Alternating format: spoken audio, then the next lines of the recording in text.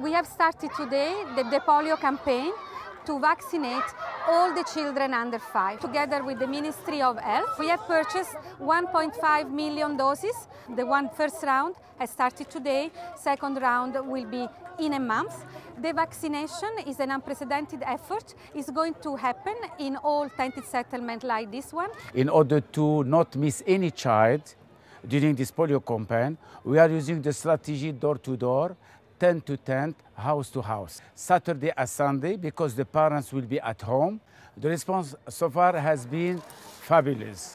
We are vaccinating the Syrian at the entry point into Lebanon, at the tented settlement, at the collective shelter, at UNHCR refugee centers, and we are vaccinating them at the primary health care and hospital.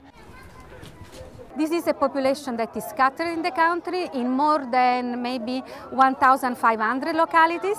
But however, we are confident that together with the partners and the Ministry of Health, we are going to reach every child in need.